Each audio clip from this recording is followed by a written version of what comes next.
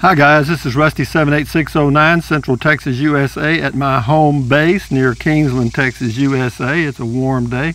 Got some clouds, but what I want to show you is, see, if y'all may remember that, most of you may, some of you have never heard of it, but that is the White House. See, that is a bed on the left side there. That is a memory foam trifold cot bed or mattress. And that is on a little stand that I you can see I didn't do a great job, but it worked. And I went camping last year in the White House. That's a Ram pickup 2017 with a Lear camper top on it, a Lear 180 that has a little more headroom, and I'll show you in just a minute. But anyway, I'm probably going to be doing that again in the fall because I just, I've got this project finished at home. I'll show you a little more about that in a minute, but yeah, all I got to do is clean this thing out. I've got the mattress ready to go. There's my solar in the back. I've got my Dometic refrigerator in my RV on the patio there under the cover.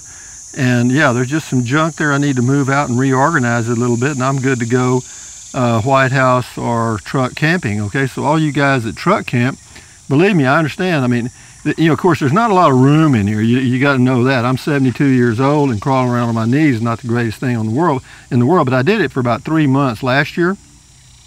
Got caught in a heat wave out in the west, and decided to come back because, if the temperature is above 80, 85, it's really rough inside there. Okay, and if there's no shade around, and I was boondocking, it was a little tough. So I decided to come back before I died. You know what I mean? You don't want to know your limits. And so I did, and I came back. But what I'm going to do this time, I'm going to go truck camping again, but I'm going to go in like October through maybe March or April and do some of it here in the southwest region and see how that goes because, cold weather's not that bad. As long as it doesn't get below, say, 35, it's not too bad. And if the high temperature is below 80, it's tolerable inside of the camper top. But anyway, just giving you a heads up on that. The White House is being rejuvenated. I've already polished the diamond over here, and I'll show you what I did. But anyway, this is the Lear 180 camper top, and I'll show you what I mean. It gives you a little bit more headroom. You see, they make a model that's exactly level with your cab, and this is a 180. It kind of has that. It's about 4 inches more head clearance on the inside. Of course, these windows slide, and they're dark tinted. They've got screens, and also something else. If you order one, be sure you get this. This is a carpet liner on the roof here on the top. It adds a little insulation, and it's also good for keeping condensation from accumulating on just the bare fiberglass. So yeah, in mine, fortunately, they were having a special, and if you ordered a camper top, you got that fiberglass liner. And yeah, you can see how they've attached it over here on these little deals here. And you got 4 of those. And yeah, it's well mounted, doesn't leak at all, never has leaked, thank goodness.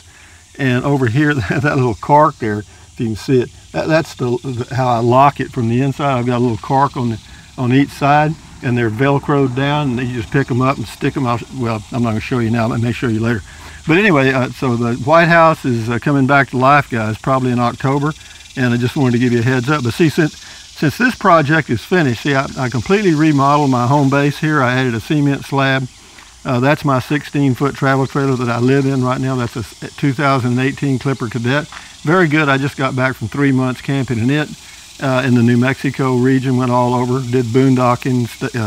I did a lot of different ways of camping. But anyway, even stayed in an RV park for a month. But anyway, so this project here is drawing to a close. And I'm just planning on leaving the RV, just let it sit there and be my home.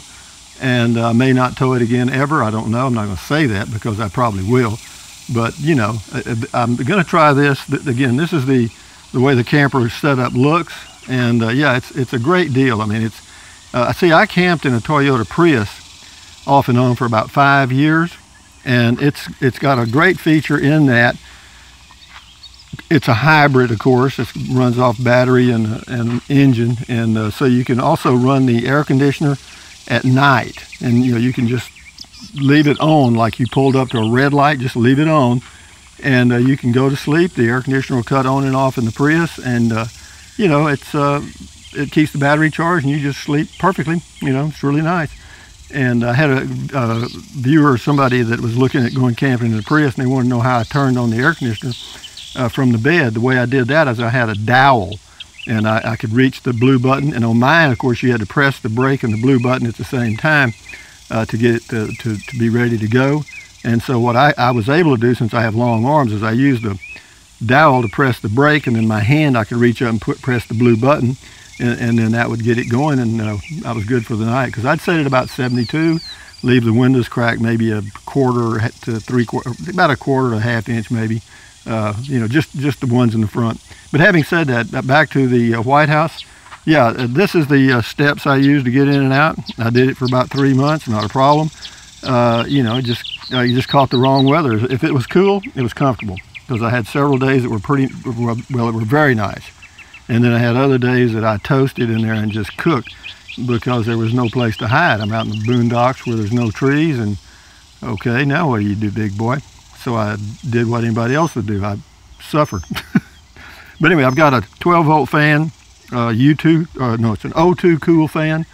And then I've got the Dometic CF18 refrigerator that I can run off the solar. And I've got that's a Zamp 120 watt, that's 260 watt panels. I've got a AGM battery, 120 amp hour deep cycle battery. And I put it right under the bed well, actually I put the battery over here. And now, but be that as it may, guys, from Central Texas, Rusty and the White House are fixing to go camping probably in October, and until then we'll hang around here and do some stuff. But y'all enjoy your weekend. Adios amigos. Bye bye.